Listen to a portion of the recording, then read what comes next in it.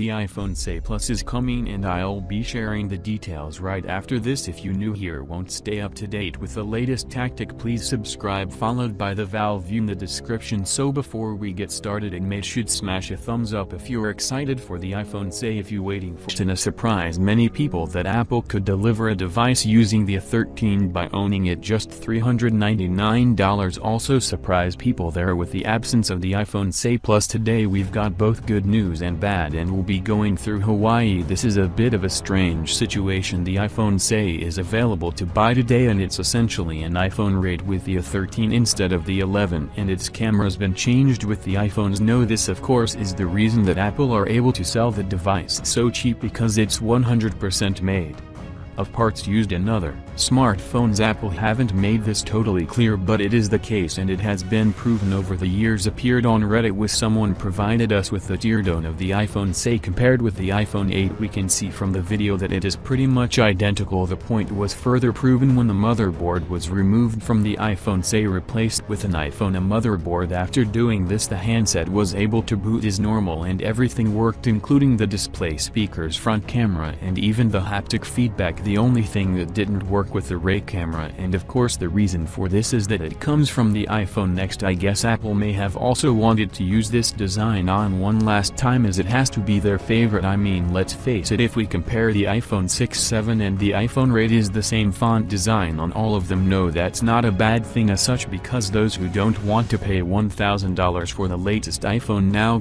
have the iPhone SE when it doesn't have an incredible display or camera. It does have a decent chipset that can effortlessly run all of the latest apps and games. Know many of you out there like me prefer the Plus model of these phones and wondering where the iPhone SE Plus is. I mean, if it is going to be the same, I'm guessing we'll get an iPhone 8 Plus. Shall no probably throw in some cameras from the iPhone 10. The good news is that the iPhone SE Plus is coming, but the bad news is it's going to be delayed. John Prosser previously advised that this would be the case and has now been confirmed by Mrnewmobile, who is also a very credible when it comes to Apple leaks. John Prosser advises that we can expect the iPhone SE Plus in March next year, but with Chico's latest information disagrees. Gold Coast confirmed the iPhone SE Plus does exist, with no evidence was already discovered in code for iOS 14. He does however tell us that the iPhone SE Plus can be delayed until the second half of 2021, when he originally predicted it would be in the first half of 2021. He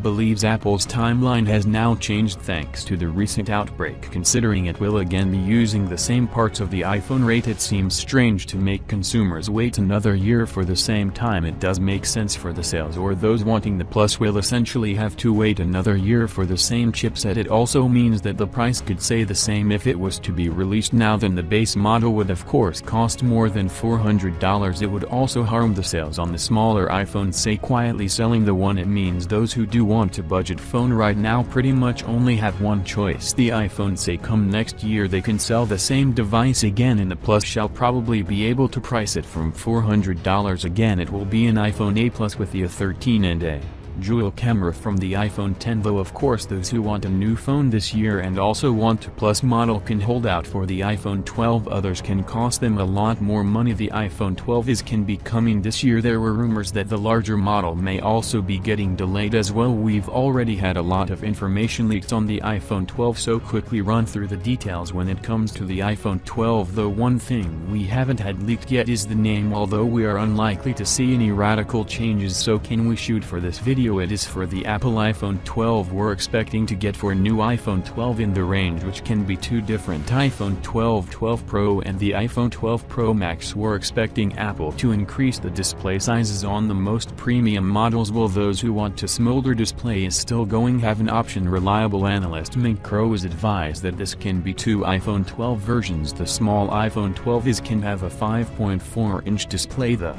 large one will have a 6.1-inch. We think it is 6.1-inch display, which is the iPhone 12 Pro, the 6.7-inch display, which is the iPhone 12 Pro Max. Unlike last year, however, all models reportedly can be using an outlet display and the resolution will differ across the range. The 6.1-inch iPhone 12 would likely have a lower resolution than the 6.1-inch iPhone 12 Pro. More, there are rumors of Apple removing the notch. I really can't see this happening in typical Apple fashion. Was still expecting a full screen display display with a notch top center. It's too early for him display camera sensors, and I can't see Apple going for a poncho. They also need a time of flight sensor on the front for the 3D face unlocked. While Apple did this, a fingerprint scanner on the iPhone X. The report of this can be coming back in the form of an inch display fingerprint scanner. There are reports suggesting that Apple also can be increasing their refresh rates on the latest displays. Almost phones have stuck to 60 Hz displays has been changing recently, and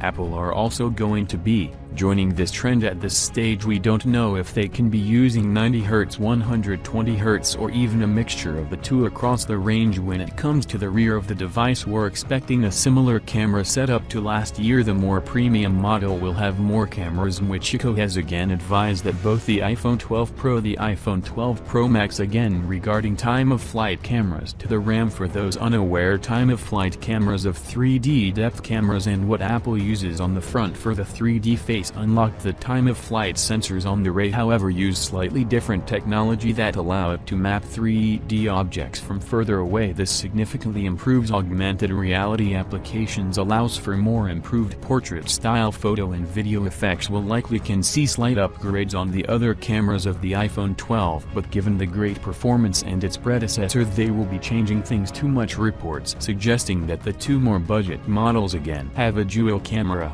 setup, or the iPhone 12 Pro and the iPhone 12 Pro Max can have a quad camera setup with the inclusion of the 3D depth camera. The iPhone 12 is of course can be powered by the new 814 Bionic processor. This is actually manufactured using 5nm lithography, which will bring significant improvements. There's a good chance that it will be the first 5nm chipset to hit the market when it comes around. The iPhone 12 Pro Max is expected to come with 6 GB of RAM. The standard iPhone 12 will only have 4. This is something that I think Apple actually do well compared to Android manufacturers. They throw an unnecessarily large amount of memories, causing the consumer to pay for memory that they don't even need. When it comes to storage, or expecting a choice of 64 to 5605 12 gigs of internal storage for the first time ever. Consumers felt Apple did a great job in prioritizing the battery life on the processor, so hopefully that's something that can continue with the iPhone 12. Or graphene batteries is still out of the question. We can expect a 5.4-inch iPhone 12 to be around 2,800 million power. 6.1 inches probably going to be around 3,156.7 and should contain a rent of 4,300 million power battery. One thing that is a little unknown at the moment is of course 5G connectivity. Apple are very bad when it comes to 5G thanks to earlier issues with Qualcomm to run short. This stage is that something we will see in the iPhone 12. Is rumored that the iPhone 12 can have 5G connectivity. There aren't actually any leaks or reports to back that up. The iPhone 12 can be IP68 water resist, and it's of course can ship with iOS 14. Now when it comes to pricing, we of course want lower prices on the Apple iPhone 12. It does seem unlikely we did however have this with the predecessor when the base iPhone was actually cheaper than the Exiles, so it's not impossible. Unfortunately, material prices have increased this year, so I expect the smallest 5.4-inch iPhone to launch around $750 or £800 to 6.1-inch iPhone 12 to be around $900 on £950, the 6.1-inch iPhone 12 Pro to be $1,050 or £1,100, and finally the 6.7-inch iPhone 12 Pro to be about $1,200 or £1,250. Of course, it's not all about specs and would likely to see some new software features or improvements to the current features in iOS 14. The iPhone 12 is set to launch in September. Is a ways, it's always around the second week they release it, so we can expect to see the iPhone 12 range on either the 8th or 15th September, and the iPhone 12 will be released about 10 days